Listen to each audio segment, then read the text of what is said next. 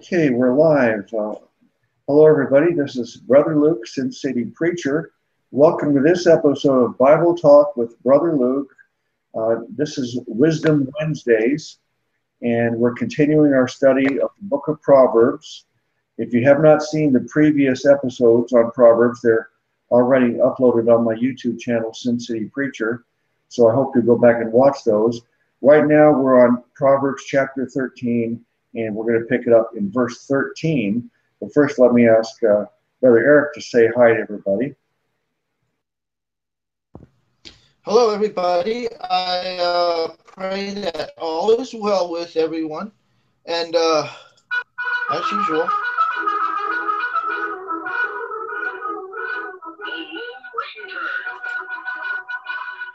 okay, back to you, Brother Luke. Okay, so which one of us is the Ranger and which one of us is Tonto? Well, we often switch back and forth as we please. So whichever one you want is fine. Yeah, Tonto was a very admirable character too. So either way is okay. We tried starting this show earlier, and there was some computer malfunction. And my computer shut down by itself and restarted. So if you're wondering what happened, it's a totally new link for the show. So Brother Bill is trying to get back on, I assume now. We lost him. Hopefully he'll be joining us again as soon as he can work out any technical problems.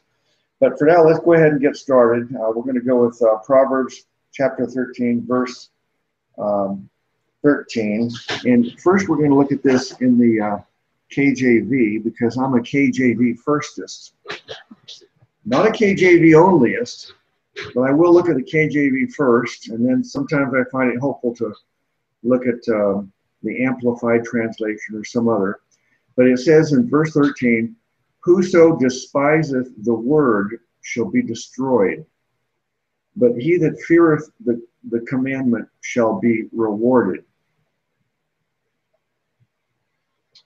Wow. Pretty strong language both ways, huh? Definitely. When it says despises the word shall be destroyed, how do you take the word in that case? It would definitely have to be the word of God. Uh-huh. Well, we know that the word of God is twofold. We have the scriptures that is identified as the word of God, and we have Jesus Christ who's also identified as the word of God. So I think in this case it might be talking about the scriptures. Because you've already approved my doctrine of the two are one, and the two, we believe that the two are one. Mm-hmm. Yes. So the scriptures, if you're watching now and you do not love the scriptures, particularly the main theme of the Bible, and that is that God wants us all to go to heaven, and He offers a free gift of salvation and eternal life in heaven to everyone. The only thing that's required of us is that we put our faith completely in Jesus as our Savior. This is the main theme of the Bible. And so this is the Word of God. Jesus is also called in the first chapter of John 1, 2, and 3. It refers to Jesus as the Word. So you must not despise the scriptures, particularly the main theme of the scriptures and the main character of the scriptures, which is Jesus Christ. If you do, you will be destroyed. There is no hope for you. And then, before I go on to the second part, brother, what else do you want to add to that? Oh, Brother Bill's back, huh? Yeah, I finally got in. I've been trying to get in. Yeah, brother. My computer just a notification came up and it says it's going to shut down and it did a countdown and it said it'll restart. So that's what happened, and hopefully we're good to go now. So we're live. Okay, brother, let me ask you to comment on the first part, the first half of Proverbs 13, verse 13, the first half of that verse. I don't know if you heard what I just said, but go ahead and please comment on it. Hang on, just let me get me Bible at hand. I've literally, like I said, just got in. So Proverbs 13:13. Yeah, just the first half. Just the first half. So whoso despiseth the word shall be destroyed. Yeah, well, to me, like I said, I've only just come in, but just looking at that, you can take that two ways. One, despise of Christ, who is the living word. So you are certainly going to be destroyed if you don't accept him as Saviour. And obviously, to despise the written word, because the written word, speaks abundantly clear about Christ all the way through. So yeah, double whammy there. You've got to love the written word and the living word. That's what I'd say. Well, gee, brother, you sure you didn't hear what I said? You said exactly the same thing. That's the result, isn't it? No, didn't hear a thing. I just come in, and then you just. I'm happy when people confirm what I say. I'm also happy when they disagree because I can learn a different perspective too. But Brother Eric is my witness. I said basically what you just said. And, so Brother Eric, what do you think? Brother Bill and I are in agreement on that. It's always a great pleasure when my lawyers are in agreement. Yeah. Got to get them in agreement.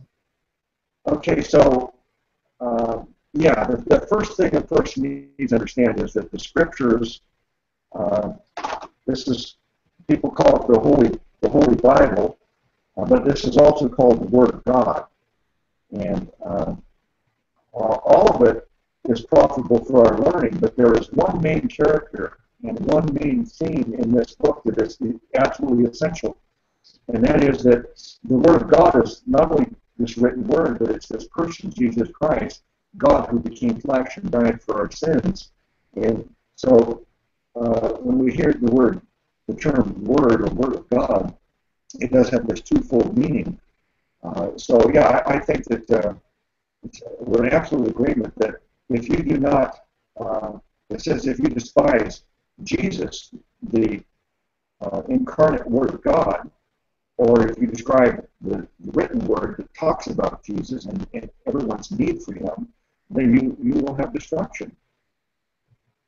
Anything else you want to say before we go into part 2 of that verse? No, Yes, no. I would like to say, Oh, go ahead. No, over to you. Yes, I just wanted to point out that Jesus said his words are his flesh. All right. His words are his flesh. I don't remember that verse. I'm not questioning whether it's in there. Usually when somebody tells me something, I'm familiar with it. I mean, I may not know the address of the verse or the exact quotation for the verse, but I'm familiar with the verse in some way. Do you know where it says that exactly? Or Let me go and find it. Yeah, okay. I'd like to see that, but let me look at this first half of this verse now. We looked at it in the KJV. Let's look at it in the Amplified, and I want to see if it can how it phrases it. It says, "Whoever despises the word and counsel of God brings destruction upon himself." Okay, so I think that this interpretation is a little different in the sense that it's talking about the instructions and how to live our lives, more like the law and the prophets, rather than focusing on this person, Jesus, in salvation. I think this interpretation would also be true in this case, but as we've all said, there is another meaning to this that is even more important than this, even though maybe in context this amplified version really focuses on the context of what it's talking about. Listening to the instructions that we find in the Bible, if we follow the instructions, our lives are going to be better. If we don't, we'll have destroyed lives, like a person who has destructive, bad habits, and they destroy their lives in that way. Okay, we'll go on to the second part, but first let me get your comments on what's your reaction to the amplified explanation of it. I prefer the King James version to that. Yes. I think the King James has rendered it a bit more accurate. Yeah. Okay, now let's go to the second half of that verse. I'm bouncing back on this Bible Gateway thing. I had it all copied before. I posted it in the chat bar. What news you're looking at?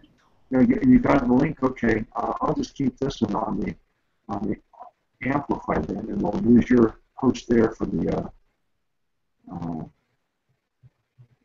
JK King James. No, I'm on Amplified here. Sorry, I had this all set up before we started try to start the first time. Okay. Okay, so the second half of it is, but he that feareth the commandment shall be rewarded. Feareth the commandment. How do you take that, fearing the commandment?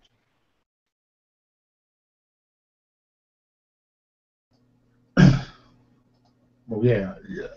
I assume, like I said, not reading the previous passages, that that it's having a reverence for this commandment. Whatever the commandment in the context is.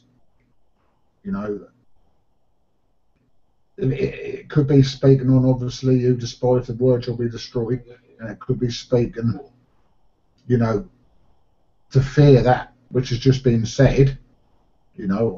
Have reverence for that.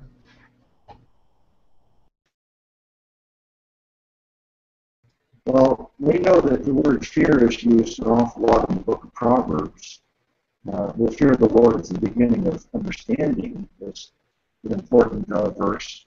And we talked about that quite a bit earlier in the previous discussion, that fear is not, a person could say it absolutely means fear because you fear the results.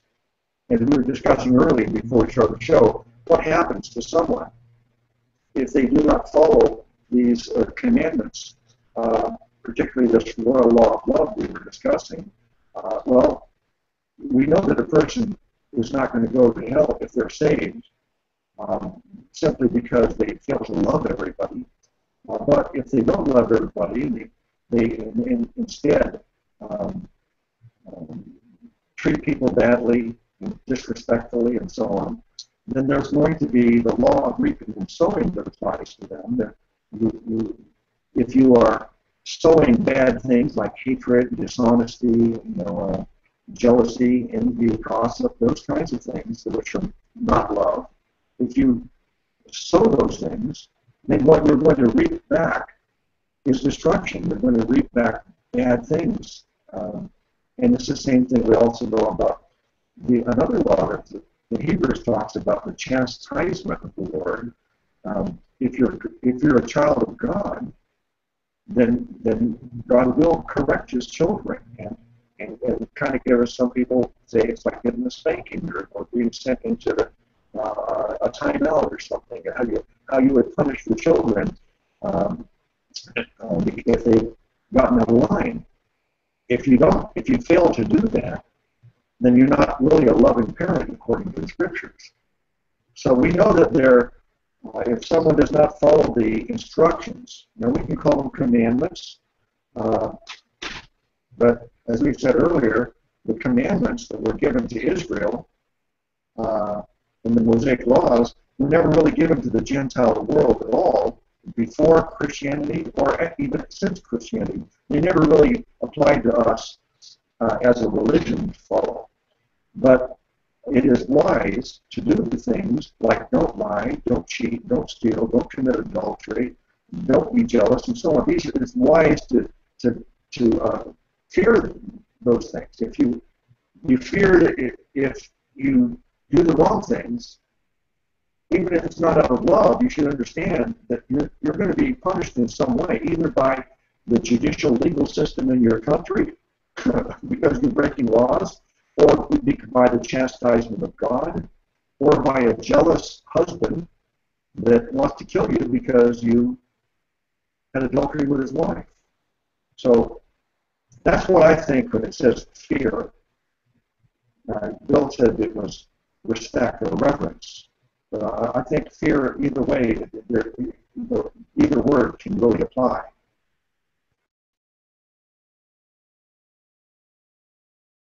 Yeah, it does make a little bit of more sense when you get to verse 14. So it clarifies it a little bit for us. Will you read verse 14 for us? Yep. And it says, the law of the wise is a fountain of life, to depart from the snares of death.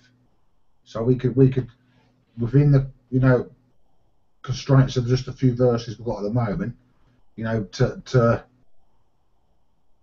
fear the commandment, those who fear the commandment should be rewarded, could be talking about the law of the wise, wisdom, in that sense, because it's the fountain of life, like you just categorized earlier. Yeah, the Gentiles were never under the law, but it's certainly wise and correct and especially if we want to be blessed, to keep some of the law in that sense, especially the Ten Commandments. So that's wisdom. That's the law applied through wisdom, not through we have to obey the law in regard to salvation or anything else, or the laws imposed on us, as Gentiles, but rather because it is wise to adhere to that, because it is a fountain of life. It will make our life easier here on earth. As you just explained, if you committed adultery, you've caused harm, and you're going to have a consequence of that. You're going to certainly fear the person coming after you wanting to beat you around the head because you've just slept with his wife, or vice versa. So yeah, there's wisdom in keeping the moral laws for sure. While we're discussing the laws and the commandments written on stone, some people may not be aware that the Mosaic Law is much broader than the 10 Commandments that most people are familiar with. There were 613 laws written down. Only 10 of them were written on stone, and all those laws applied to everything. It was almost like a set of laws that you have in a city, the city ordinances that people are expected to follow, and otherwise, you break a law, the police will get you and you're punished somehow. So they had a whole legal system, and it's called their 613 laws. Why is it you think that these particular 10 were put on stone apart from all the others? I think it's because they're hard as stones, and they were written for people who had hard hearts. Because and Brother Eric likes to bring it up often, if they would have only obeyed the royal law of love, and their hearts were like flesh, then the stony laws need to be made. But because they was a stiff-necked people, hard at heart, they needed rock-hard, stony commandments and laws, to go with them. Hard heart does reaps, a hard law.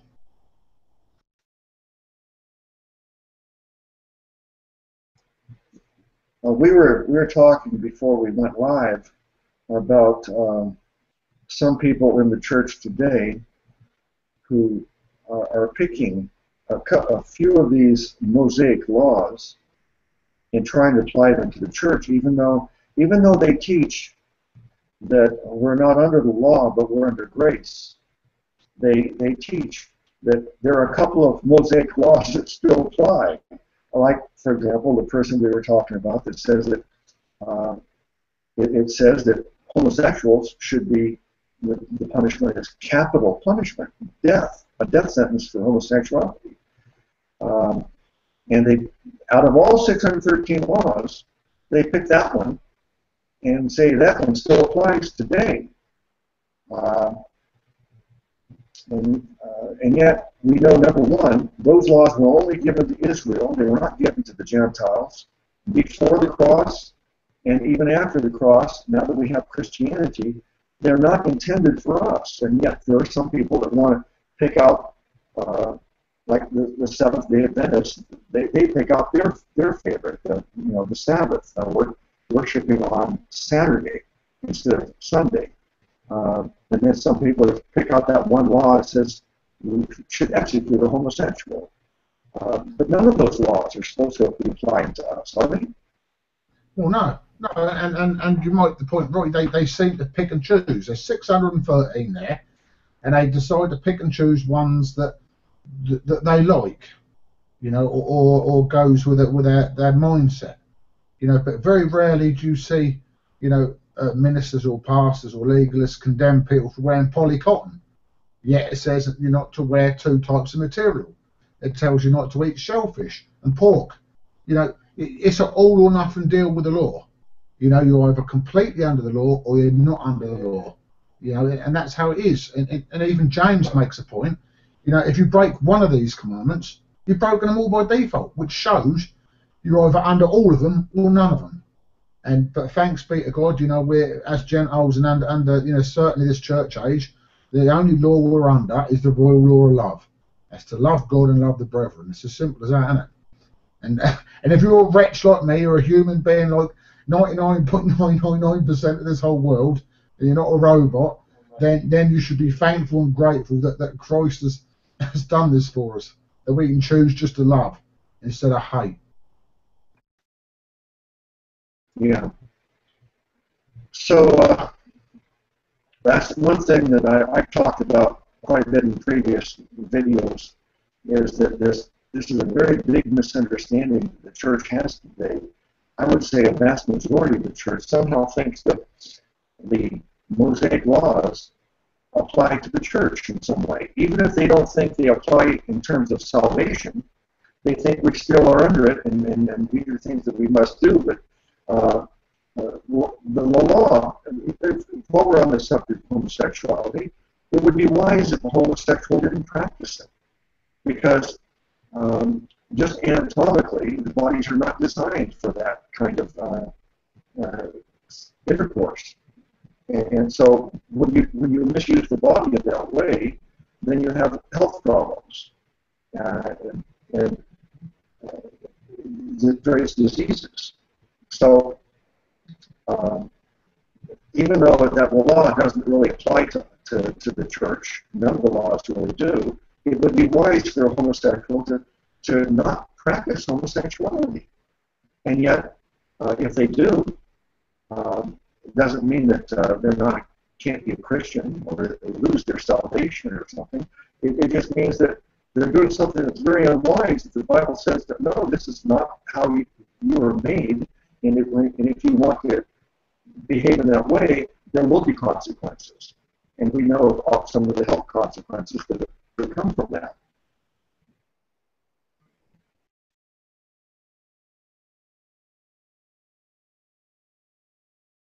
Well, yeah. I was just going to bring up, in 1 Corinthians chapter 10, verse 23, and that's where Paul says, all things are lawful for me, but all things are not expedient. All things are lawful for me, but all things, edify not. And I suppose that is a good way to sum things up and how you've just expressed it. Yet we're not under the law. We're not obliged to keep the law and to be saved or stay saved, but for sure they're beneficial. As you made the point, biologically it's beneficial to stay within a husband and wife, man and woman relationship.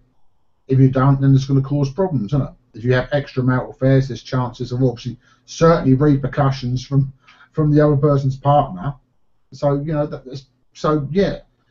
In one sense, you're not under law, and you can freely choose to do what is wrong there, but there's consequences.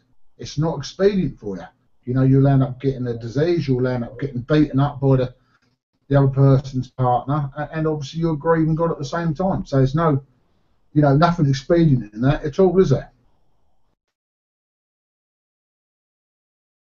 All right, I'm going to look at verse 14 in the Amplified and see how that phrases it.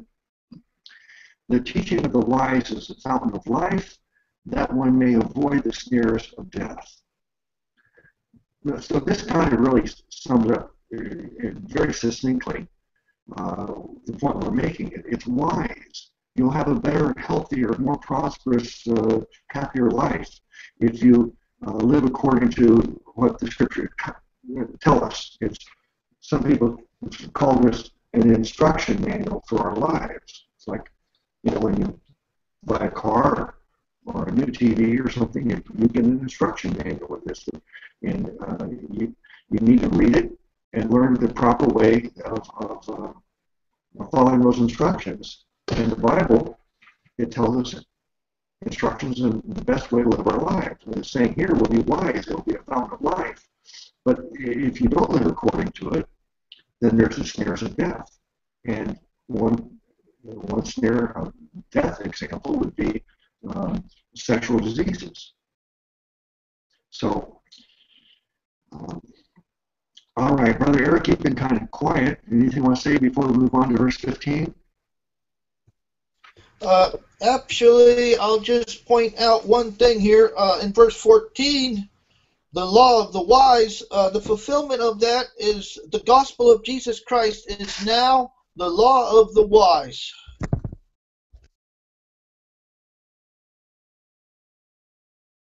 Yeah, it's really the only law that really applies to the world, and that is that you must believe on Jesus Christ to be saved, and that's what Jesus, when he says, "My yoke is easy," to be yoked to Jesus, to be joined to Jesus through the Holy Spirit and your spirit being united and your spirit being regenerate.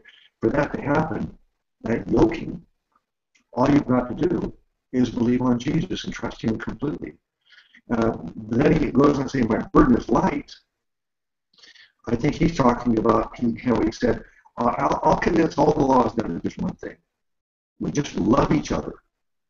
And in the book of James, he called it the royal law. But so really all that we're told we must do is believe on Jesus. And then what we really should do would be wise, condense the laws and to love each other. Now, if you love me, you're not going to lie to me, are you? If you love me, you're not going to steal. You're not going to want to hurt me in any way. If you love me, you're going to want to do kindness and do loving things rather than bad things. So that's why Jesus and also in James it's condensed down to that one thing. We'll go on, but first let me ask you to say anything before we move to verse 15.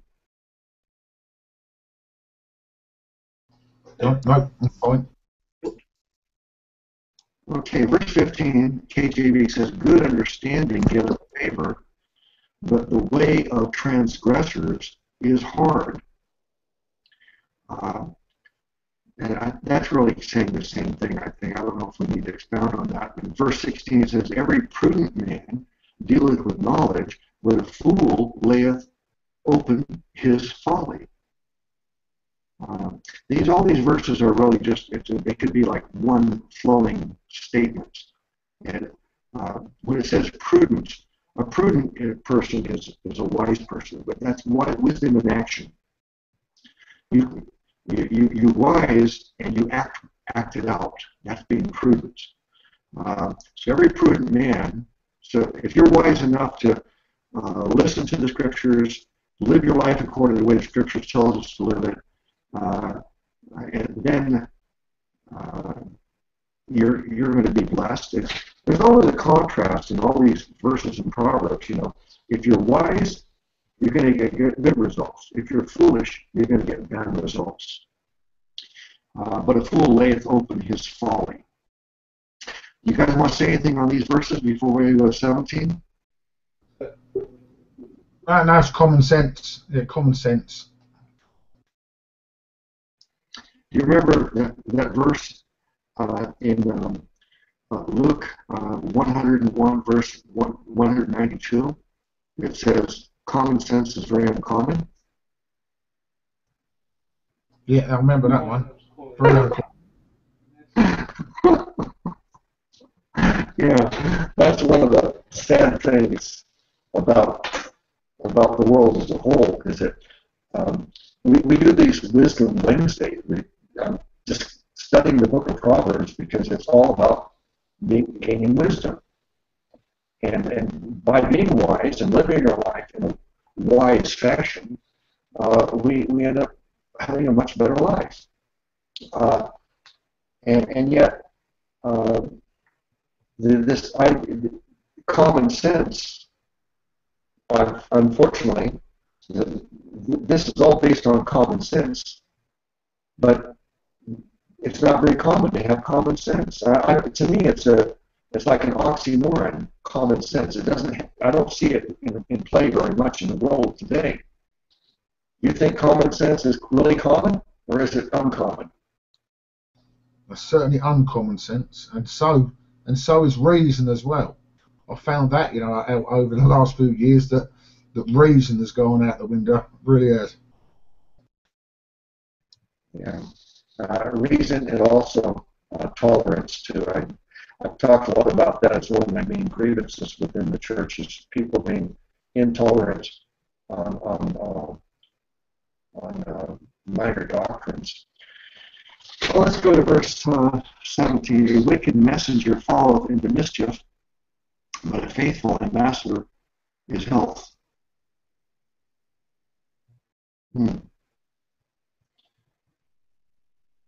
I have some ideas on that, but let me hear what you have to say.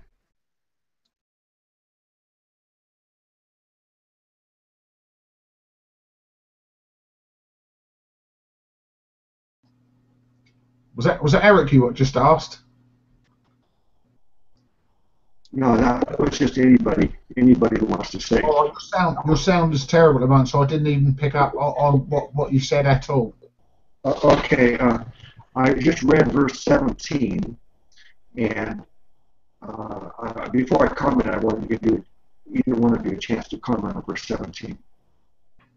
Okay, right. So, 17. A wicked messenger falleth into mischief, but faithful ambassador is health. Yeah. So yeah, that's generally the way. You kind of reap what you sow there, isn't it? If you're a wicked messenger, you will fall into your own mischief in the end. Jesus even describes that, didn't he, when talking about the Pharisees, digging a pit, they fall into it themselves, don't they? And that is reaping and sowing right there. But a faithful ambassador is health. That's obviously true as well. But if you're faithful to God's wisdom and God's plan, proper and good, wholesome plan for your life, that certainly is health for you and health for your family. Yeah. Common sense there. Common or uncommon sense there. Well, for those people watching that don't know me or Bill and Eric very much at this point, I think it's worth saying that we are evangelists. Our main focus, our part of our ministry, is not just teaching in a broad sense, but telling people the good news about Jesus so they get to go to heaven. That's to me the most important thing. I mean, what good would it do if we clothed people and fed people and did all these wonderful things and neglected to do the one thing that will allow them to go to heaven? So that's the first and uttermost thing that we must do, is tell people the good news. And so when I see the words, certain words, it kind of like automatically I view it from that mindset, through that lens. And I see the word here, messenger, and I see the word ambassador. And it may not even be an application in context here, but it says a wicked messenger falleth into mischief. I think it's worth saying that the word angel is usually translated as messenger. Now, a lot of people think an angel is always some spirit being that God created apart from man, and there's good angels or bad angels or fallen angels. But the word angel really means messenger. God uses these angels to bring a message. Gabriel gave a message to Mary. Gabriel's brought several messages throughout the scriptures. But if you look at the word evangelist, the root of the word is angel. If you spell it out, E-V-A-N-G-E-L, angel, ist. So it means that it's a person. Ist means someone that is doing something. And what are they doing? They're giving a message. And the prefix Eve means good. So, Brother Bill, as an evangelist, you're someone who is bringing a good message, the good news. So, Brother Bill, you're an angel. Not in the sense that you're created as an angel, but you're serving as an angel, as a messenger. Your message is the gospel. So that's one thing. And then, of course, the other thing is the word ambassador. And I've made a video, ambassadors to Christ, really? Because I think there's a lot of people that are not really being ambassadors the way that the Lord would want us to. We're representing Jesus and his message. And we have a responsibility to do that, I think, in the right way. So I know that this is not really even the application of the verse in this context, but let me get your reaction to that.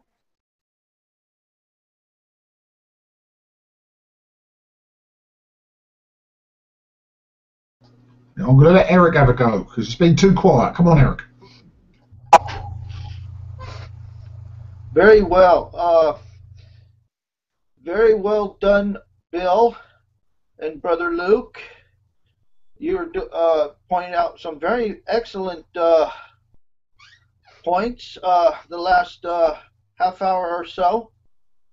And yes, absolutely, that verse is because God knew ahead of time, and that verse does especially talk about ambassadors of Jesus Christ, preachers of the gospel, and it's very important to put your best foot forward when you're carrying the good news of Jesus Christ, because that's all the world gets. That's all they have is us putting our best foot forward for their sake. And so that's what we're committed to do.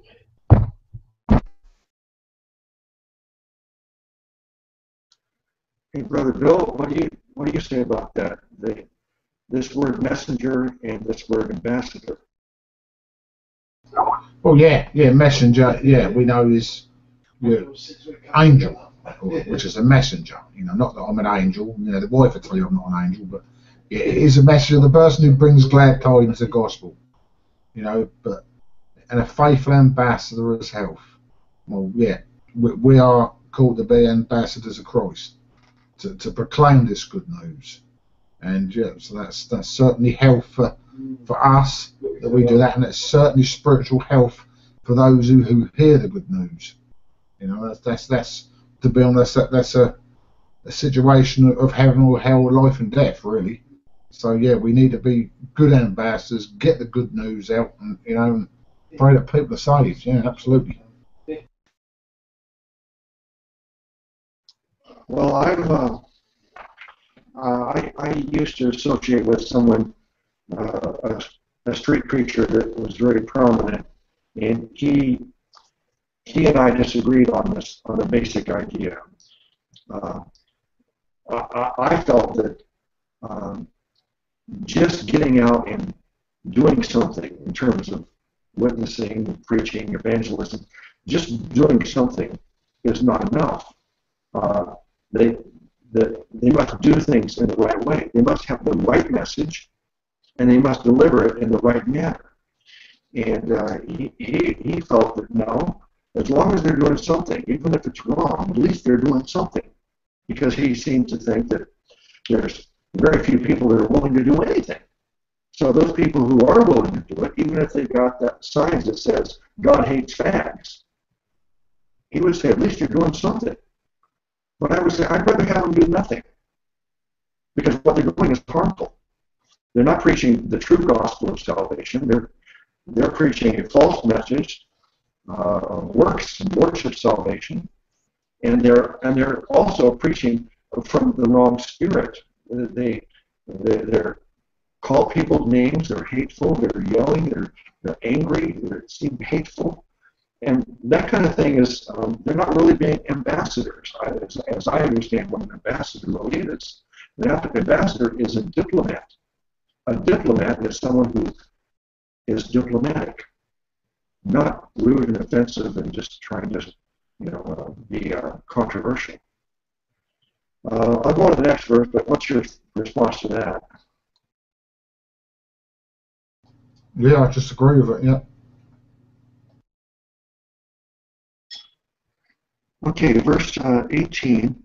Poverty and shame shall be to him that refuseth instruction, but he that regardeth reproof shall be honored. So this is something I've said over and over again, but someone that's not familiar with studying all of Proverbs, they may not realize that there's always this contrast.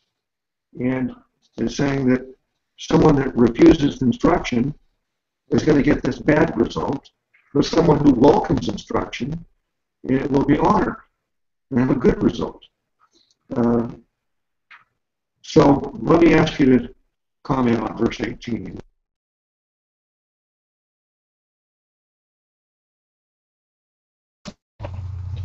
Well, it's extolling the virtues of correction. And all the preceding verses were extolling one or another virtue. And every verse is going down and extolling different virtues.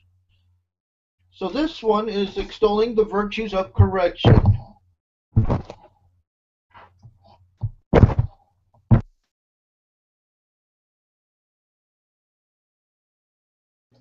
Again, we've got common sense here again. Poverty and shame shall be to him that, refuses instruction. If someone is giving you common sense advice and good wisdom so you can have a life that, that you're healthy and you can prosper in, and you refuse that instruction, then you're going to be impoverished. Whether it's a physical impoverishment, because you're refusing these common sense, words, or whether it's spiritual, poverty, because you're rejecting spiritual, wisdom. Either way, but yeah, common sense again. And it goes on, but he that regardeth reproof shall be honoured. So if you're humble enough to take, excuse the French, take a bulletin, and you're going to be honoured in that, because you've become wise and mature enough to take a bit of reproof. So yeah, again, common sense and all good stuff. Why is it you think that some people do refuse instruction? Pride, and that's the biggest killer. I've often said that. Of all the things that kill on this earth, pride is the one. It was pride that begat sin in the first place. The pride of Satan, Lucifer. He wanted to ascend into heaven and be, wanted to be God. He's proud and haughty. So, if pride can bring in sin, and cause all the trouble we have since that moment, then pride can do a lot of damage. Yeah. I agree that pride was the fall of Satan was based on his pride. And I even think that we can even apply pride to Adam and Eve. People have said that the sin they committed was disobeying God and eating this forbidden fruit from the tree of the knowledge of good and evil. But I've said that before they ate the fruit, they already sinned, because it was the sin of unbelief. They God told them not to eat it or they would die that day. Satan said, no, that's not true. You will not die that day if you eat it. You'll be like God. And Adam and Eve, instead of believing God, they believed Satan. So they no longer believe God. That's the first sin of unbelief. But why did they want to eat it? I think it was like Lucifer wanted to ascend and become his own God, and Adam and Eve, they wanted to say, well, we can get by without God. We'll know good and evil, and then we'll deal with it ourselves. Instead of just relying on God, they decided that they wanted that knowledge, and they thought they were capable of dealing with it. And they weren't capable. It was their pride that made them think that they could gain that knowledge and deal with it. Do you think there's any truth in that? Well, absolutely. Yeah, absolutely. Pride comes before a fall, and mankind certainly fell, didn't it? So yeah, there is an element of pride, within that. Because if there was no pride, they'd not even be inclined to partake, of that fruit, the forbidden fruit. It's the fact that, oh wow, we can be gods. We're so special and so great. We can become like gods as well. So yeah, there is a prideful heart in amongst that disobedience as well. So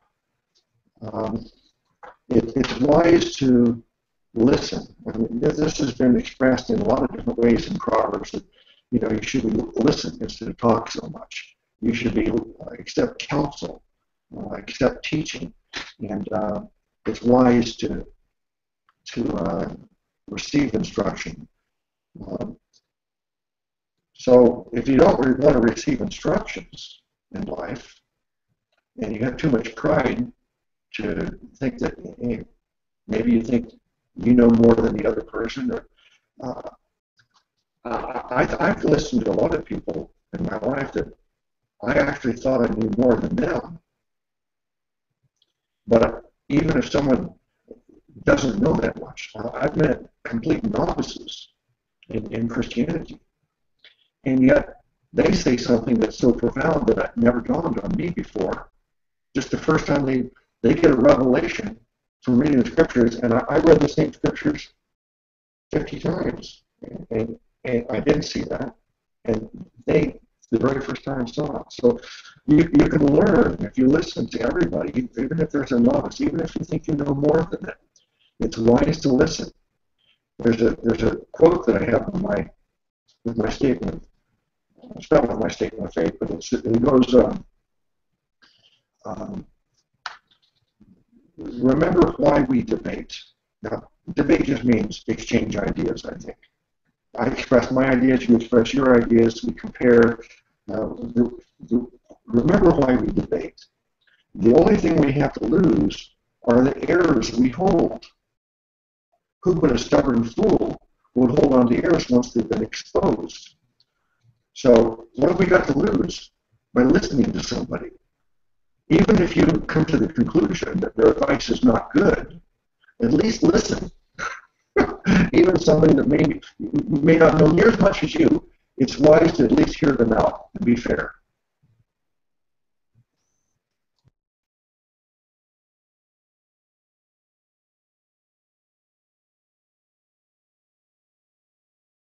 Okay, let's go to verse 19. The desire accomplished is sweet to the soul, but it is abomination to fools to depart from evil. Well, I need one of you to explain that verse to me. The English confounds me. I'll look at it in Amplified, but give me your interpretation of verse 19, please. This verse is extolling the virtues of goal setting.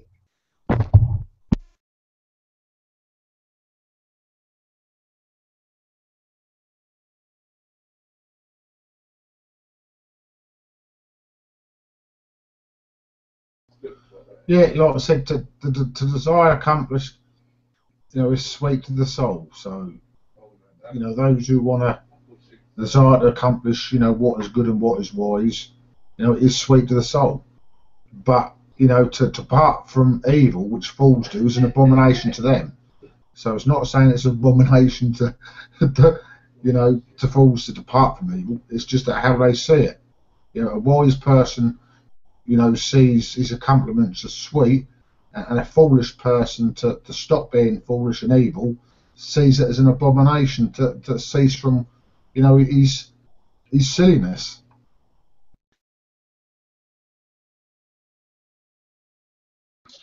Yeah, I think setting goals, as Brother Eric said there, this is telling us that the desire, in other words, you have a desire, a goal, something you want to achieve, and then when you accomplish it, it's sweet. You feel very satisfied, and really, it's a wonderful thing to set a goal and achieve it. I've done a lot of that in my life. I even taught a class for a while to some people about how to set goals in their lives. But the second part, but it is an abomination to the fools to depart from evil. Is that talking about it is an abomination? That means setting the goals, setting your desires, and working to accomplish it? Is that what is an abomination? No, well, no, to the fool and the evil person, in their eyes, to depart from that evil ways and foolish ways is an abomination to them because they want to continue in that. So it's not saying, it's the way it's just the English way it's constructed there. Makes sense to me, being old-fashioned English, but yeah, I can understand where people can get confused because you can read that and you could think that it's an abomination for fools to depart from evil, but it's not saying it. That's how someone who is foolish and who is evil would see themselves if they come away from their folly and their evilness. That would be abomination to them. Okay, let's look at it in the Amplified and see how they explain it. It says, satisfied desire is sweet to a person. Therefore, it is hateful and exceedingly offensive to self-confident fools to give up evil upon which they have set their hearts. Yeah, so basically says what I said, yeah, so, yeah. Mm-hmm. Okay. All right, let's go to verse 20. He that walketh with wise man shall be wise, but a companion of fools shall be destroyed. I don't know. That's some verses for some reason they make me laugh. It's I don't even know why I laugh at something like that, but it seems like Well, because you've still got common sense, so it would make you laugh. If you're going to hang around with idiots doing idiotic things, you're going to end up looking like an idiot. So yeah. So I think this verse here is like it demonstrates why I wanted to associate with you guys. It's the first part is I desire to walk with wise men, and I don't want to be hanging around with fools, unless it's just like being in the world but not of the world. That kind of a thought too is okay. I don't want to do the sinful worldly things that we see all around us, and yet I need to be in the world because our light needs to shine for them to see the light and for us to witness to them. But so sometimes you have to be around a fool for that purpose. But hanging around with fools it's just part of, these are the people you like, this is the people you're emulating. That would be really foolish, wouldn't it? Oh yeah, absolutely. Okay, verse 21. Evil pursueth sinners, but to the righteous good shall be repaid.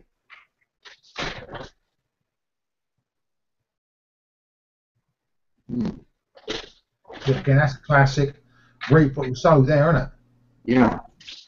Yeah. Because the evil will follow those who pursue evil. You know, they're reaping what they're sowing. Yet, good shall obviously be paid, you know, to the righteous. Mm-hmm. Yeah. You're right. That's another reap what you sow verse there. Verse 22, a good man leaveth an inheritance to his children's children, and the wealth of the sinner is laid up for the just.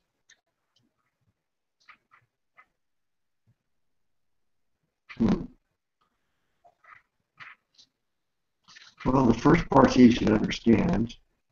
The wealth of the sinner is laid up for the just. The good people will even inherit the sinner's wealth, I guess it says, huh? Oh yeah, that's what it seems to be saying there. Yeah. So we better be extra good. Let me see. The Amplified, it says, a good man leaves an inheritance of moral stability and goodness. Oh, that's interesting. That's interesting. I didn't see it any other way except in terms of material wealth there. Here it says, a good man leaves an inheritance of moral stability and goodness to his children's children. And the wealth of the sinner finds its way eventually into the hands of the righteous for whom it was laid up. I didn't really identify with that initially, that it would be the wealth that the good man is giving is wisdom, morality.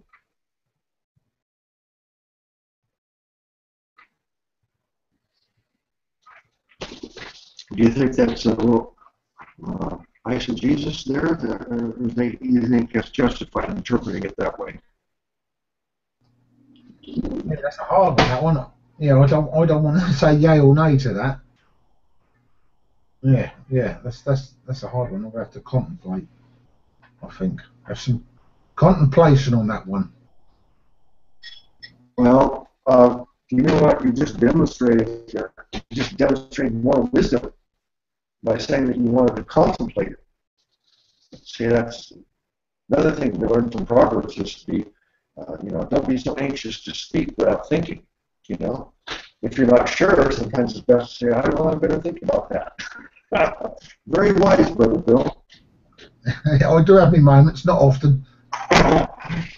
Okay, now verse 23. Much food is in the tillage of the poor. Out there is that is destroyed for want of judgment. But there is that is destroyed.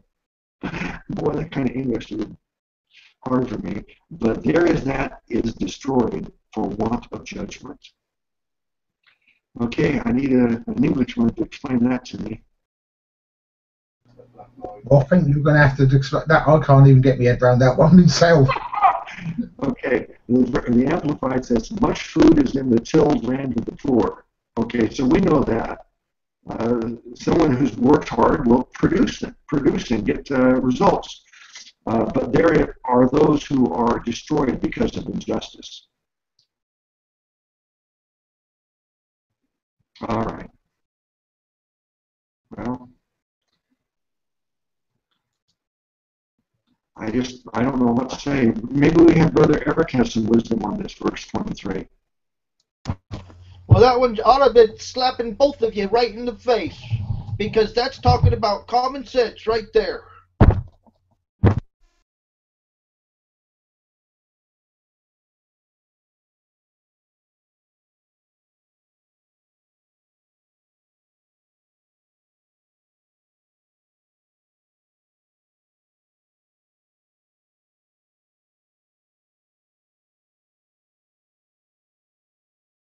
You're muted there, Luke.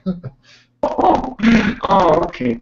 Well, I just, to look at it differently based on what Eric said, and it says, there that is destroyed for want of judgment. Maybe these people, if you want something, means you lack it, right? They don't have judgment. They don't have good judgment. Because they don't have good judgment, they're destroyed. They're making bad decisions. I think it makes sense in that way.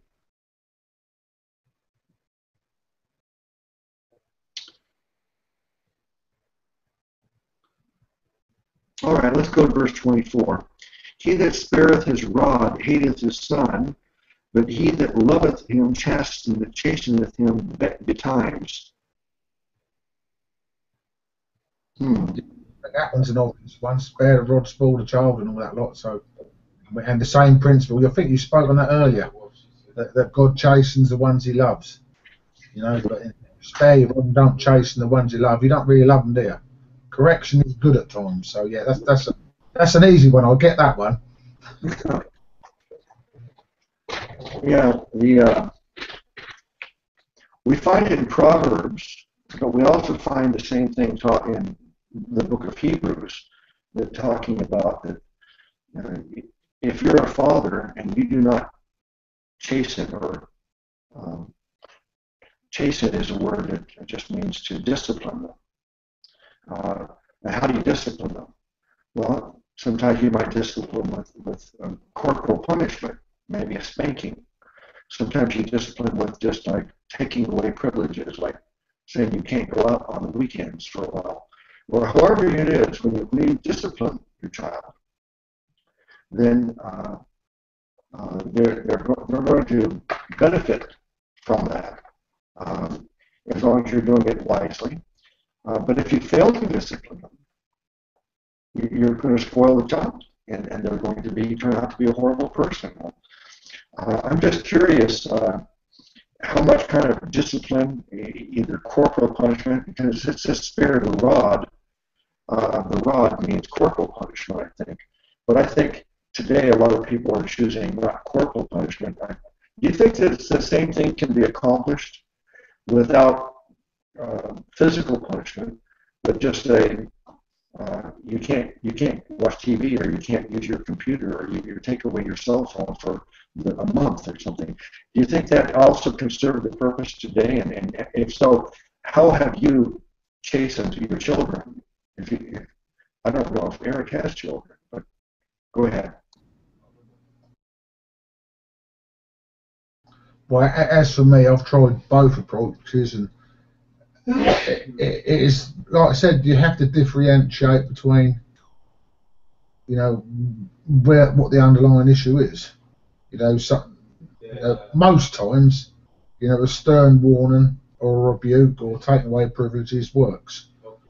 But sometimes, especially when they're younger, again, you can't reason. With a screaming, spoilt 5-year-old, sometimes a quick slap sorts them out, and that's the job done. But obviously, as they get older, they can understand reason and understanding, and you don't have to do that. You just give them a bollocking. You tell them off, and if they keep not listening to your wisdom or your advice with good intentions on your part, you have to take away privileges. But yeah, it's both are valid, but both need to be done at the right place and the right time and the right circumstance. So you can't have one rule for everything. Every time someone puts a foot wrong in your house, you slap them. It doesn't work like that. Or every time someone puts a wrong in your house, you just talk to them. It doesn't work like that. So it really is individual upon the situation, isn't it? So both are applicable. Sometimes God's chasing me harsher than others. If I'm doing something that is stupid, sometimes God will just chasten me with someone pointing out that I'm being stupid. I need to grow up, and that's enough to keep me in line. Hurt your pride. That's my chastening, and I'll get over it. Yet another time, if I'm doing something and I'm being quite horrible, perhaps, the Lord will chasten me in that, I'd feel alone for a while. I don't know if you've ever experienced that. So yeah, God chastens us in different ways under different circumstances.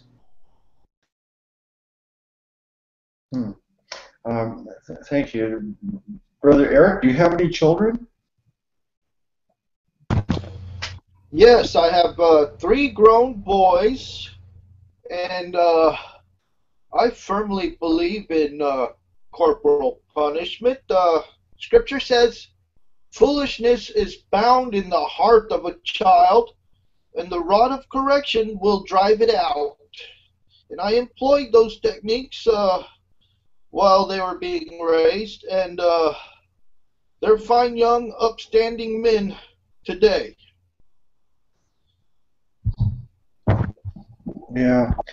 Well, I have one son. He's 35 years old now, and I remember one time I did get like a little paddle out and told him to bend over, and I spanked him, gave him a couple of swats on the butt with it when he was a little boy. I don't remember what he did or something, but I did that one time. And you know, they say that people say it's going to hurt me more than it hurts you, and I really experienced that. It really was hard for me to do it, and um, I don't. I think when you love your children, you hate to see them suffer in any way. If anything, my biggest fear in life and my constant prayer is that uh, uh, my son will, be safe and healthy and protected and not have problems. And so you don't want to see your children, suffer in any way.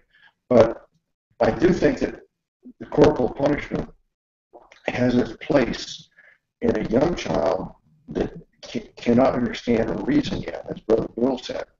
That before you can sit them down and reason with them and they can understand it, and before that you can actually punish them in other ways, taking away things from them and restricting them in some way. Before that, at a younger age, that won't work because they don't have enough sense yet, enough knowledge. So in that case, a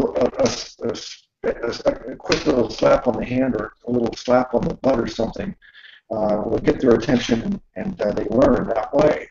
But I don't think it takes too long in a person's growth before they reach a point where I don't think that the physical corporal punishment would be necessary. I think that it can be accomplished through other means. So I don't know. Sparing the rod. Yeah, I think that I see a lot of really spoiled children today where the parents don't discipline them at all. I mean, sometimes you'll go out in public and children are misbehaving so badly. I mean, you figure, what kind of a parent are they? They just let them run wild like little animals.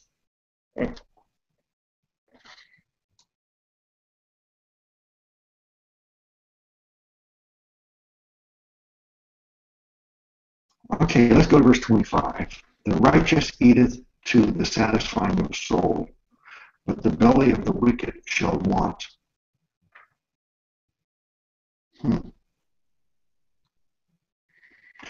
Well, I'm going to look at that in the Amplified, but let me get your reaction to that first. Go ahead.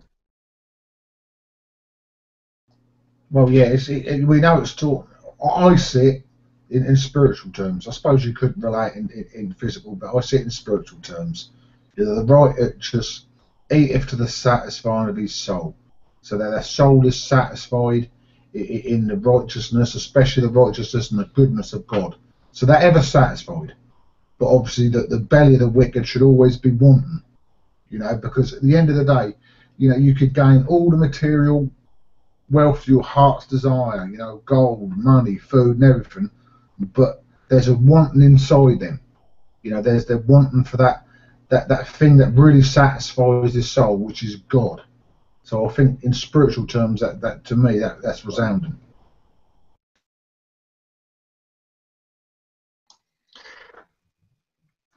Yeah, I'm not sure if it's talking about food specifically, physically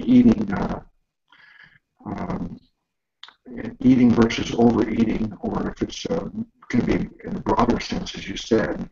But either way, it does. I think it certainly is a truth that we need to adopt. Brother Eric, anything on that?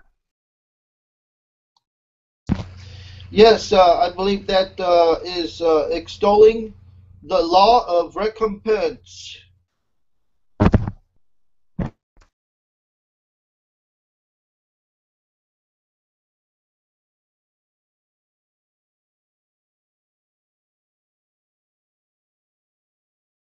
All right, Brother Bill, could you post up here chapter 14 for us, or the first half of whatever you can fit up here? Yep. Uh, Yeah, I'll go to that in the Amplified too, chapter 14.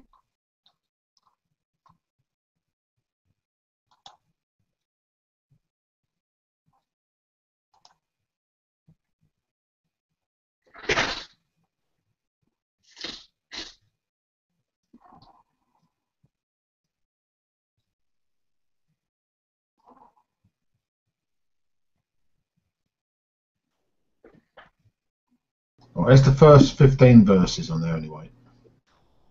Okay, good. Unfortunately, it starts right under verse 25 of the last proverb, chapter 13, finishes at 1, and then straight under that it's got every wise woman buildeth a house, which is the beginning of 14. Okay. All right. So we're on verse 1 of chapter 14. And the Proverbs is, I've said this numerous times, but I've seen some people watch one video without watching the entire series, so I repeat myself sometimes.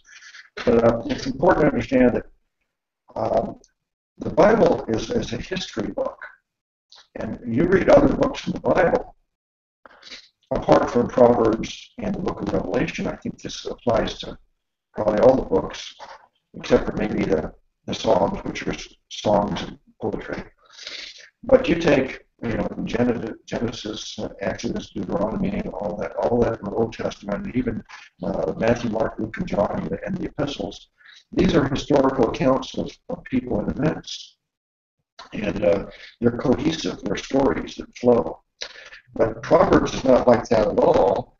It's a series of wise truths that are being expressed, and so you cannot look at one chapter and think that this particular chapter is on a common theme. Within one chapter, you might have, say there's 25 verses, you might have 3 or 4 or 5 or 6 different themes in that, and it'll in one point and start a new theme within a chapter.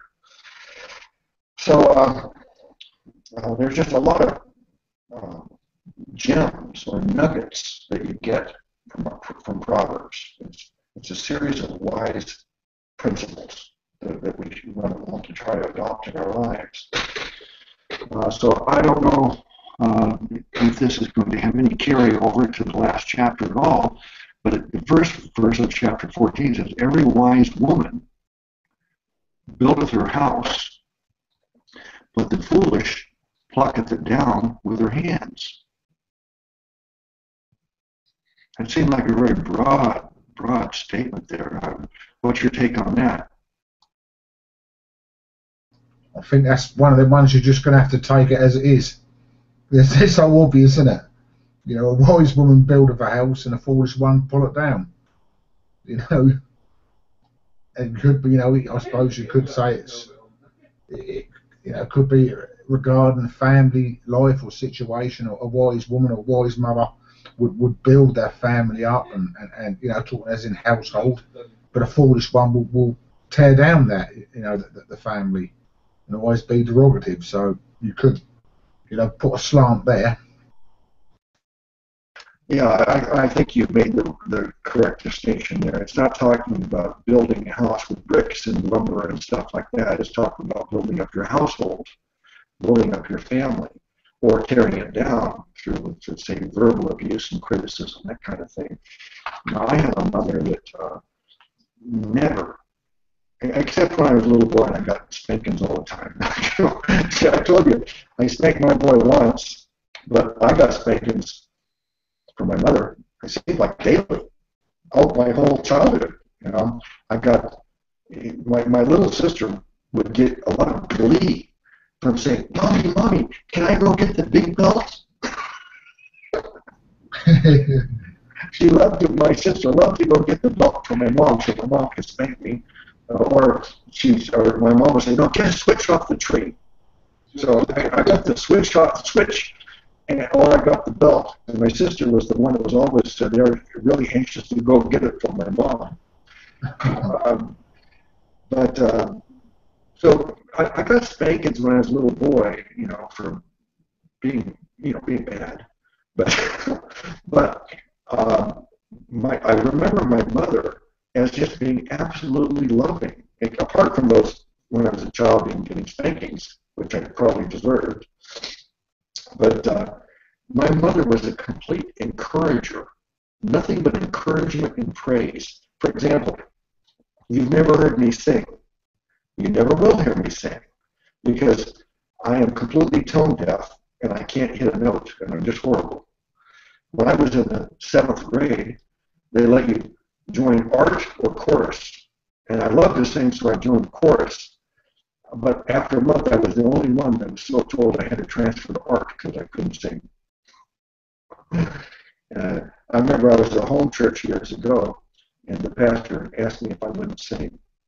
And so I said, okay. I started clapping, and he said, you're trying to clap? And he asked me not to clap either because I can't even clap correctly. So it looks like you've got the same gift as me. You're absolutely tone deaf when it comes to singing and clapping, and I'm useless. I give up. Yeah. I usually mumble. If there's in church and that, like they're singing some real, where you have to kind of hit the note hymns and songs, that, I generally have a monotone mumble in the back because otherwise I'll spoil it. Well, the reason I'm even talking about my no talent for singing is the fact that my mother would always praise my singing. My mother would say, you're great. She never would criticize it. Nothing but positive praise for me and the rest of the kids. She was an absolute encourager and positive. She wasn't critical or negative in any way. So she was building us up, not tearing us down. So I can certainly identify with that verse there. Brother Eric, what's your experience with that? Well, I love this verse. It's a very powerful verse. If the women of our land are wise, then we will have a strong land. But if our women are foolish, then our whole land won't stand. So it's very important that we get somebody out there to evangelize the young women so that there'll be wise women that know the Lord. Okay. Please before that up, I think I'm just going to add credence to what Eric's just said there, because you do see a modern trend in society, and peradventure it's deliberate and it's from Satan, that to diminish the role of a housekeeper, of a mother, of somebody who tends to the family, to diminish that role and make them feel bad for that, so they have to go out, work and earn money, which is destroying the family. It's utterly destroying the family, and you wonder why there's fragmentation within, especially Western societies. It's because of that, and it's employed by the devil to destroy the office of a good woman and a good mother and replace it with, trinkets, prideful trinkets. Oh, you're a go-getter, you're a woman, you go and earn your own money, you this, that. But these things, in the grand scale of things, are counted as nothing to a good wife and a good mother and a good housekeeper. And like I said, I think it's the devil's ploy, and I think, Brother Eric just spoke volumes on that, just in that. Yeah, I think that there is no greater profession than being a mother and a wife. And it has been diminished by this over the last 20, 30, 40 years or so, that there's been this women's movement that disrespect the woman that wants to stay at home and just be a mother and a wife, and they act like that is not an accomplishment. There's nothing, and they also think that it's equally beneficial for the woman to work and the man to stay at home, like they're interchangeable parts. But I was amazed that maybe a couple of decades ago, Time magazine had on its cover a statement that was like a great revelation that they had. And it said, men and women are different. Like, oh, here's the news, we've discovered men and women are different. But they're trying to make it us interchangeable. But men are different sizes, different strengths, and different chemistry going on, different ways our brains work.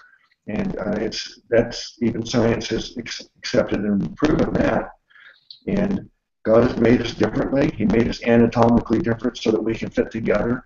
He made us mentally and chemically different so that we have logic, reason, emotions, compassion, all this mixture that complement each other rather than making us identical, and then there's no complementarianism.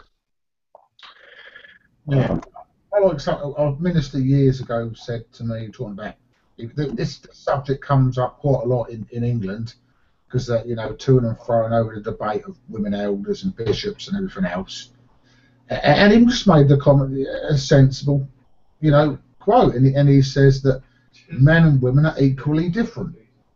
So there's total equality with man and woman in God's eyes, but as you just said, we're different. There's no way on this earth that I could be a housekeeper and a mother like my wife. Couldn't do it. It's not in my makeup. It's not in my genes. It's not in anything of me. And the same applies for the wife. The wife couldn't be someone to do the heavy lifting around in the garden and the digging and growing the vegetables and all this sort of stuff. So yeah, we're both equal in the eyes of God, but we are totally different. And as you say, we complement each other. So yeah, and again, getting back to the whole point, I think there's no greater charge given to a woman than to be a homemaker, and that's an honour, I believe, for a woman.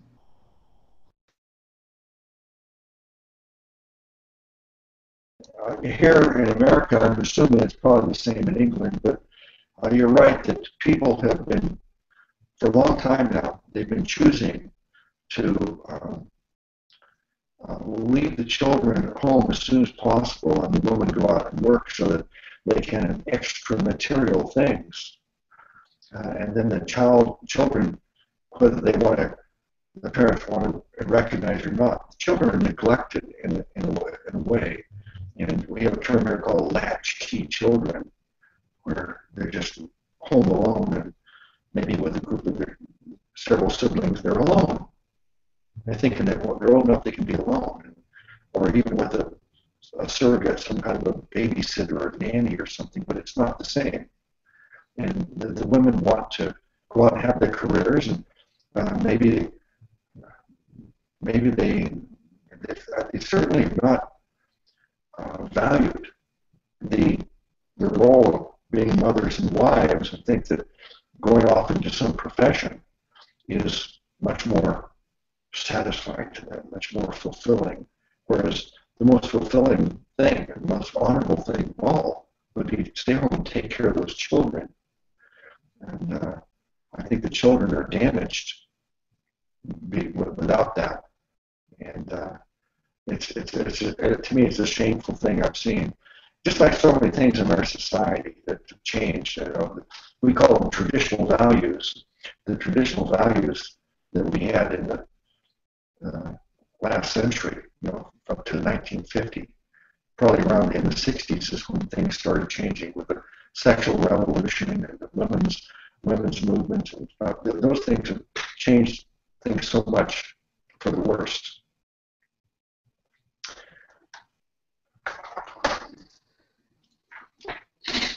Let's go to verse 2.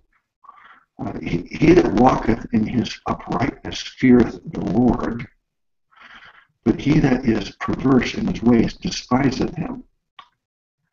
Now, at first reading, a person might think that if you're walking uprightly, if you're doing the right things, that you're fearing the Lord because you're going to be punished for doing good. But it's not really what that means at all, is it?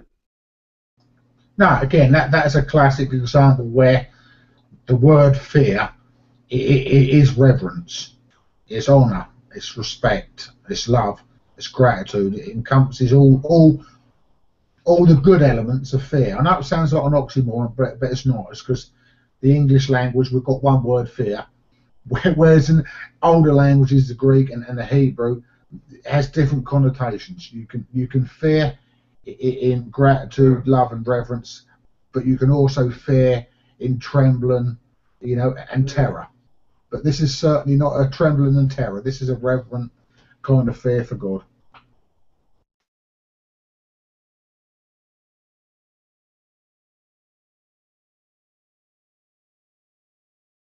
And you're muted.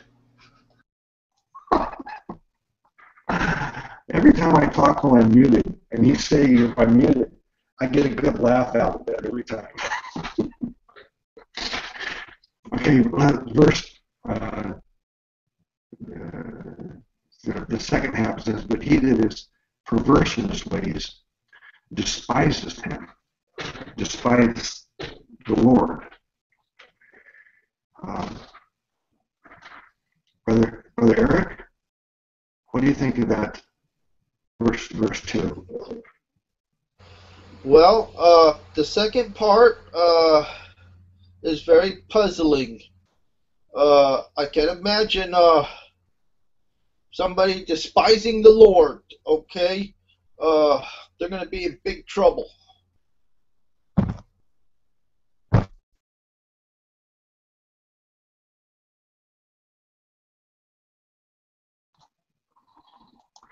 Okay, I want to read it in the Amplified. He who walks in uprightness reverently and worshipfully fears the Lord, but he who is contrary and devious in his ways despises him. Okay, Brother Bill? Yeah. I just agree with what you just said there. You despise God. If you haven't got reverence and worship towards God, and you prefer perversion and deviance, then you're despising God. Despising his love and kindness towards you, and his wisdom that he's got in your life. So it just says what it is. Well, walk in uprightness. Okay, let's just say that you're doing the right things, and then perverse in his ways. Let's say you're doing bad things. Do either of you do you ever experience shame when you realize you're doing something that is perverse or wrong, and because this verse says, if you love the Lord, you shouldn't be doing those things. If you despise the Lord, then you don't care. You don't care about your behavior because you couldn't care less about what the Lord thinks of it. Yeah, because it's deeper than what initially seems. Because we're all sinners, we all do wrong, and we're all perverse and crooked in our ways. All right, but there are many who are still, perverse in our ways and still sinners, because we are all sinners, yet love the Lord. So this is deeper, I think. I think this is willful wanting, not desiring at all God. Not only just despising God's wisdom and his love and his mercy, but despising God, entirely. And I think that's what is trying to be expressed here. Because otherwise, that means every single human being on earth despises God, because we're all sinners and we all, walk in our own ways. So that's why I believe it has to be on a deeper level. The first person is someone who, they're a sinner, they err, but they love God, and so they're upright in that sense. But the second person in that portion, doesn't want to entertain God at all, doesn't care whatsoever, and actually despises him. That's what I see. Yeah, I think you're right. I do think, from my own experience, that from time to time I get really ashamed of myself, and it's because it's just like my son said to me recently. We had a conversation. He said, "Dad, you never beat me or abused me or in any way. The only thing I've ever wanted in my life was for you to be proud of me." And of course, I told him how proud I am of him. I am truly very proud of him. Yeah, but I feel the same way in our relationship with the Lord, is that, I do want him to be proud of me. I mean, I know he loves me in spite of my flaws, but when I catch myself doing something and I feel ashamed, I do want the Lord to be proud of me. I don't know if I'm like overreacting, or what do you think of that? Well, yeah, there is an element there that comes into that portion. The word says there's none righteous, no, not one. So we're not talking about someone who's upright and righteous, walking in all of God's commandments, and they're perfect, because that's impossible. So it must to do with a heart and conscience matter. So you and obviously I and Eric and all the other saints would fit into the top category, because yeah, we all walk unrighteously, but we know it. The Lord, dwells in us and does certainly let us know when we're misbehaving, or we're going our own little way and in our own little words. So in that sense, we're walking upright because we're walking with God. But and the other person hasn't got a conscience in that sense. They don't even care to whether they walk in her or not. They have no conscience at all with it. You know what I'm saying? You have a conscience. You do wrong.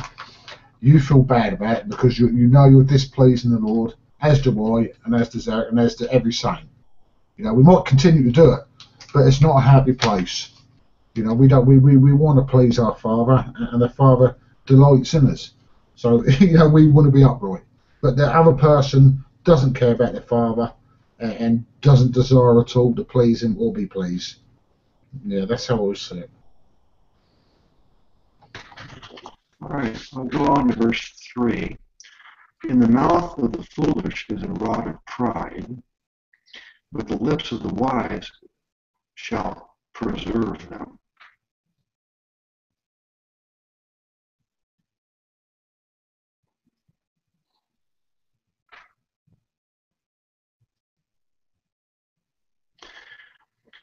I think this is talking about the things that come out of our mouth. It makes me think what Jesus said is it's not what goes into your mouth that is the problem. It's what's coming out of your mouth. and this is when it says in the mouth of the foolish. I think it's talking about the prideful things that people say, the bad things that come out of their mouth. But the lips of the wise shall preserve them. When we're wise, we're going to be prudent. We're going to, like Brother Bill, you just earlier said you wanted to think about something. That was wise, that was prudent. You held your lips, you held your tongue, because you didn't feel you had enough of an opinion on it to say anything, so you didn't say anything. And there's many verses in Proverbs that talks about people that just want to talk foolishly, and their foolishness is just revealed because the more they talk, the more people recognize how foolish they are.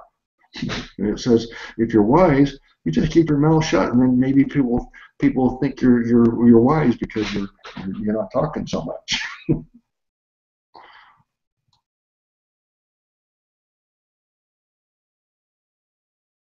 Yeah, I'm only going to say I agree with you on that one. Can you go to verse 4? It says, Where no oxen are, the crib is clean, but much increase is by the strength of the ox.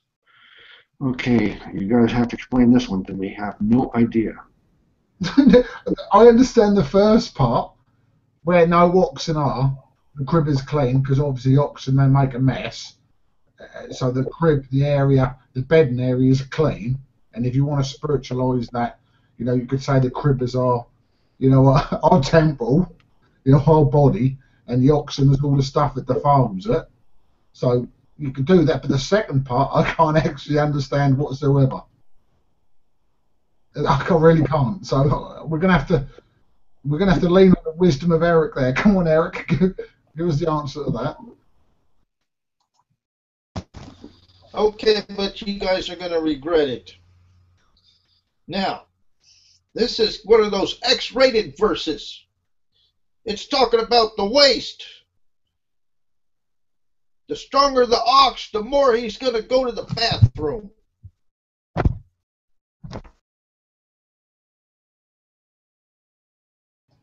Well, it sounds more legitimate than what I can think of anyway, so there might be truth in that. All right, let's look at this in the Amplified, see if it's helpful. Where no oxen are, the grain crib is empty, but much increase of crops comes by the strength of the ox. Now, that makes perfect sense, but is that what that verse means? Where no oxen are, the grain crib is empty. There's no reason to feed them, right, if there's no oxen, right? But much increase of crops comes by the strength of the ox. So if you have strong oxen, they're going to accomplish more, and you're going to have more crops. That's easy to understand, and there's no argument with it. But I'm not sure if that's what that verse means, because I don't understand what that verse means. No. What other translations you got? What's that? What other translations you got? Okay. I want to get this one pinned down because both completely contradictory to each other. So. Okay. 14.4. Let me see. A lot of other translations we'll look at here. Okay, let's look at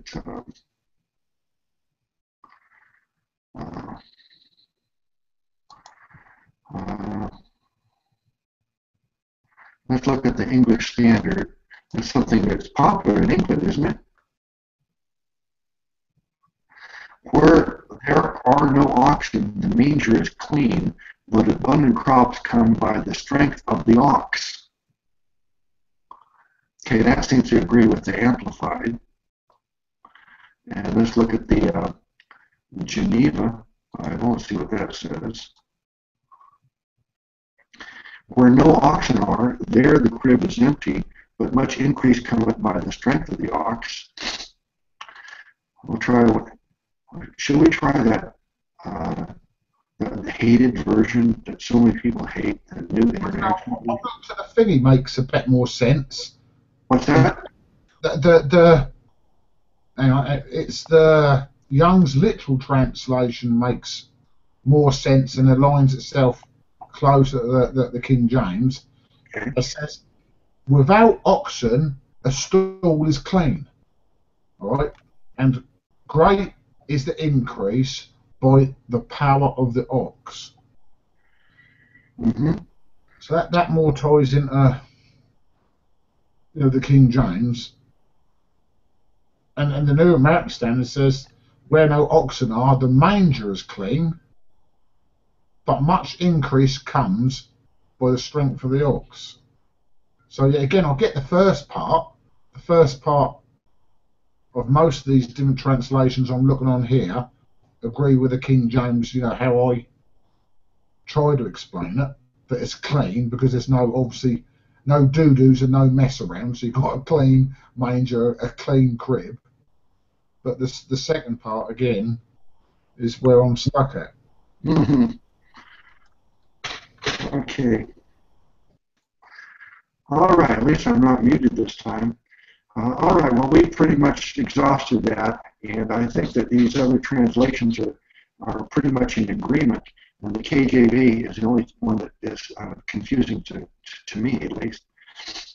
All right, so let's go to verse 5. A faithful witness will not lie, but a false witness will utter lies. Okay, that's saying a liar lies. A non-liar doesn't lie. Yeah. And there's nothing to really say about that, is there? No, that's exactly straightforward, that one. Yeah. If they were all that straightforward, there's no reason for us to even have a discussion. Verse 6. A scorner seeketh wisdom, and findeth it not. But knowledge is easy unto him that understandeth. Well, of course, knowledge would be easy to someone who understands, but a scorner seeketh wisdom and findeth it not. What is a scorner? A scorner is someone who makes fun and mocker, isn't it? Mm-hmm. Someone who's mocking, and wants to find true, good and wholesome wisdom, ain't going to find it, are they? Because they're not in the right mind. Because obviously true, wholesome wisdom isn't a scorner or a mocker. So, common sense, that one. Mm-hmm. Yeah. Yeah. Okay, verse 6. A scorner, I just read that. Verse 7. Go from the presence of a foolish man when thou perceivest not in him the lips of knowledge. You don't hang around with fools. Once you establish someone's a fool, you shouldn't be hanging around with them. I do think the exception is, even if a fool, once we establish someone's a fool, it's like establishing that someone is, a swine. As Jesus said, don't cast your pearls to the swine. If they don't have ears to hear, they're being foolish, then okay, once we recognize that, then we should just part company. But until we learn that they're fools, or we learn that they're swine, in that sense, then I think we should attempt to, tell them the good news. Yeah, and I think even that verse backs it up. So it says, go from the presence of a foolish man when thou perceivest not in him the lips of knowledge. So at the point when you realise that he is swine, and your pearls are not going to make any kind of indent, then you kind of, leave him. Right, fair enough, bye. Shake the dust off your feet. But you've still got to be around that fool until you get to the point where you perceive he's not interested. Mm-hmm. Yeah. Let me make a note that pick this up here the next time, verse 14, verse 8 is where we'll pick it up. I want to have enough time left so that we can do the invitation for salvation. Because, we have like 10 minutes left. Okay, first, before we go into that, let me just ask each of you to just make any broad commentary on anything that might have stood out to you today.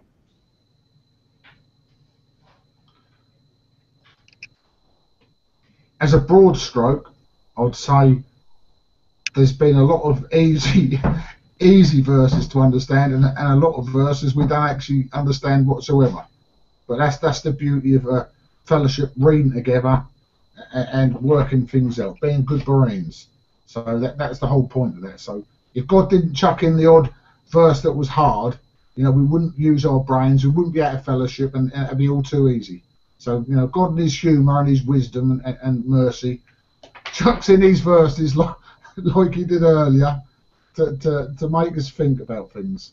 And there is a couple of verses I picked on today that I really haven't, and I'm honest, I'm being really honest, I haven't got a clue. So I'm going to have to take that to the Lord and say, look, can you explain this, because I ain't got a clue. And then so that would be my take. Other than that predominantly all these proverbs are for our benefit and for our learning and for our well-being. Yeah, amen. Brother Eric, what stood out to you today, if anything? Well, being we started on verse 13, and we started at 2:13 on chapter 13. I'm just glad we made it through. Yeah. Yeah. Oh, by the way, remind me, Brother Bill, when we close the live broadcast, remind me to tell you my idea for what I want to do after we finish Proverbs. Okay, I don't want to announce it right now, but publicly. But I think that I will expand on what you said, Brother Bill, about admitting that sometimes we're stumped. I've said this before when I'm trying to kind of like argue against the people who I deem as just egotistical. That they think that they can't be wrong and they know it all. And I say there's not one person alive in the world today that understands every word and every verse in the entire Bible. And if they think that they've got to completely figure it out 100%, then they're full of pride. And so many times we come to portions of the scriptures that befuddle us, and sometimes years later, all of a sudden we see the light and we have an epiphany from God, and there's a revelation, and we get it. Sometimes it comes directly from the Holy Spirit. Sometimes it comes from a brother or sister that is able to explain it in a way that I never saw it before. And so most of it, though, is pretty straightforward. And even when it's straightforward, though, a lot of things can be gleaned from it beyond just the simple statements. That's why we comment and expound upon these things. But this is not the first time or the last time that we're going to come across some verses that kind of stump us. Let's go now to the main reason we are even on the internet, and that the whole purpose of our ministries. I would ask Brother Bill first. How about the person that's watching now and either doesn't understand the message of salvation at all, or misunderstands it and thinks it's something that it is not? Let's make sure before we close today that people understand what they must do so that they get to go to heaven, live in heaven forever. And the common error, the biggest common error that people are holding today, let's correct that. Yeah, well, my first bit of advice would be, being we're talking about Proverbs, which is wisdom, is that people would just humble themselves and become wise unto salvation. You know, that takes wisdom. You have to use wisdom to be saved in that sense. Wisdom isn't intellect. You don't have to be highly intellectual to be saved. You've just got to have your head screwed on and see things what they really are. And in doing that, you know, every creature out there, I believe, every creature out there knows there's something missing.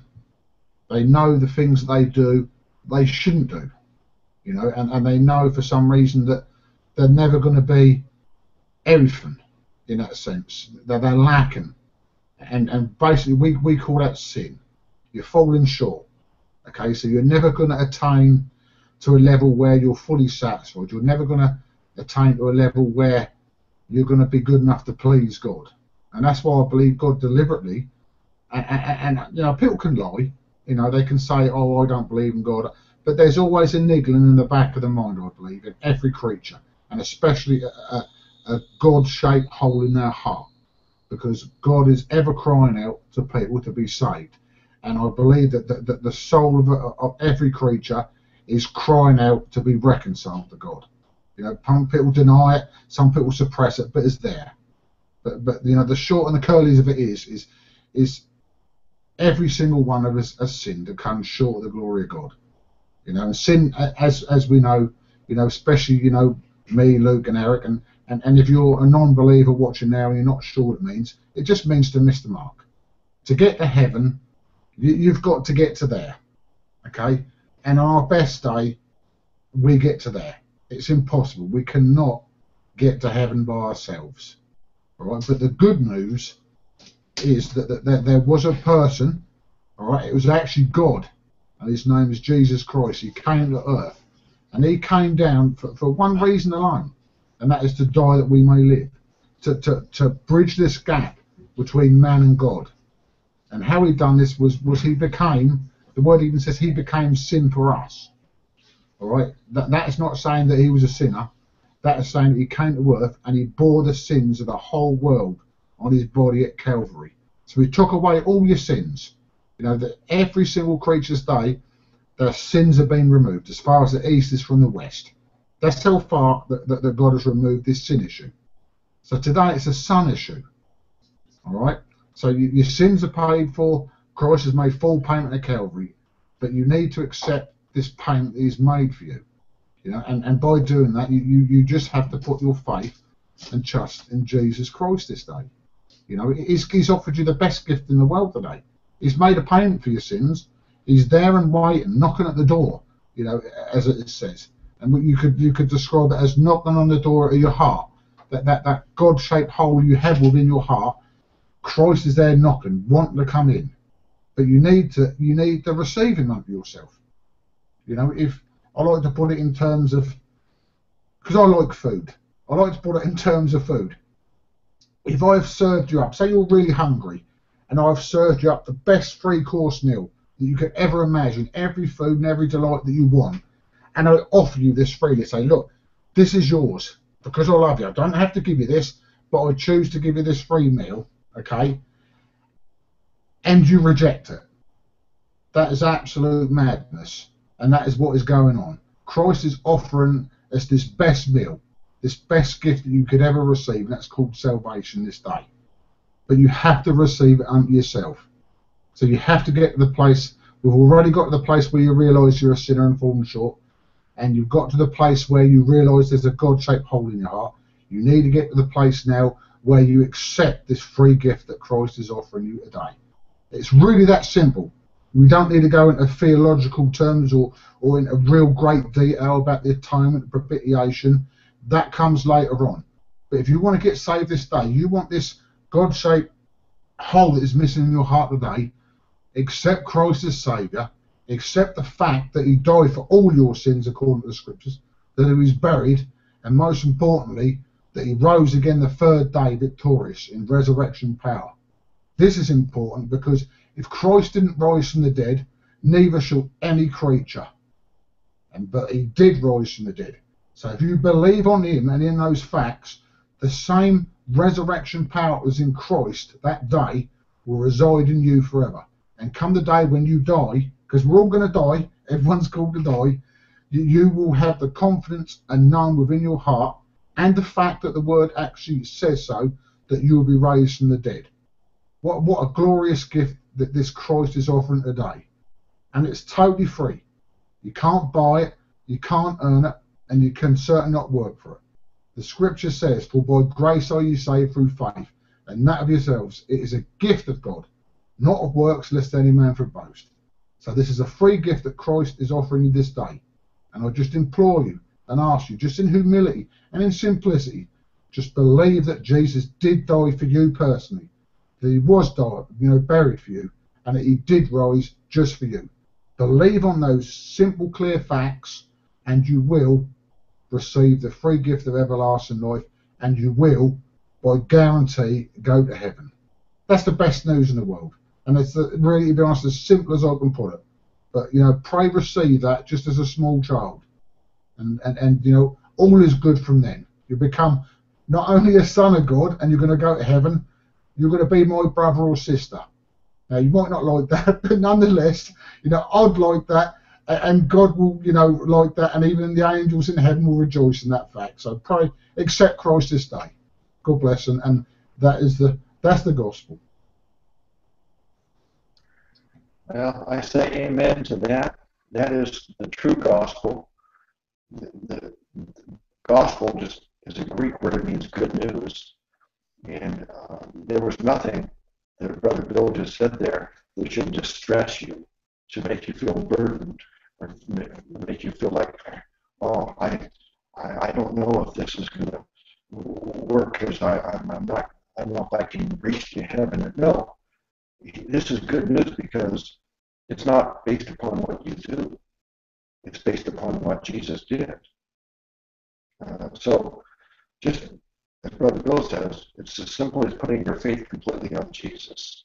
And if you understand that, then you should be like celebrating right now. It should be the best news you've ever heard. No longer believe in your own ability to work your way to heaven. Reject that and just believe that Jesus will get you there because he promised it to you. All right? I'm going to give the final word here to Brother Eric. Do you want to say anything before we close? Thank you for having me on here, and please hear these wise words that have been brought to you this day by God's grace. May the grace of our Lord Jesus Christ fill your soul with his love and redemption through Christ Jesus. Amen. Amen. Amen. And this grace that Brother Eric mentioned that's the kindness and love that God has for us that we don't deserve. That's grace. All right. Join us every Wednesday and Sunday at 1 p.m. Pacific time for another live broadcast. Bless you all in the name of our great Savior God, Jesus Christ.